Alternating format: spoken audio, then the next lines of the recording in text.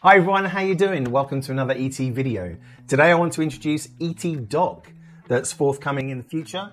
So, as you can see, we've got our etees docked right now, and I'll introduce you to the new product. So here we go. This is eteeDock. Okay, let's talk about how it looks. So eteeDock is very stylish, very smart. It's got a nice matte finish on it.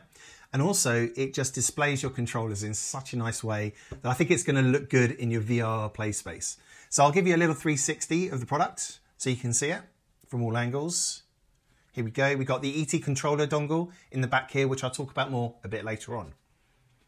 So there we go. So other advantages of eteeDock are, there's enough... You need to plug it in?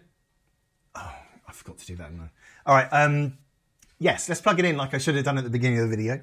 So let's give it some power. It's just in the back here, USB-C. If we plug it in, you should see the LEDs coming on. So what this is telling you is that right now the dock is charging both controllers and also the trackers at the same time.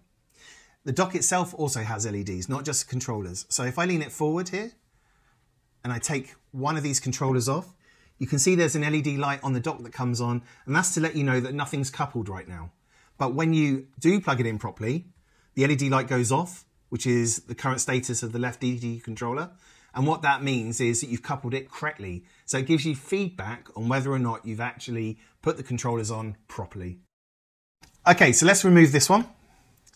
Now, while we're here, let's talk about the number of USB ports that it uses. Okay, so as a VR enthusiast, USB ports are like gold dust. Okay, we all have so many devices in the VR ecosystem that we need to reduce the number of USB ports that we use. And that's one big value point of this dock. So at the moment, you need one USB to charge a controller. So that's 2 USB ports. And also, eteeController requires eteeController dongle, which talks to our driver in Steam VR. This also takes up a USB port on your machine, okay? But the dock has a USB port specifically for the dongle. So you can just literally put that onto here and put on your controllers, like so. And you are now using the whole of the eteeController ecosystem with one USB port, which I think is just great value. So as you can see, eteeDock is a stylish addition to our ecosystem. If you're interested in the dock, please do register your interest in the link on the video. Hope you enjoyed it. See you on the next one.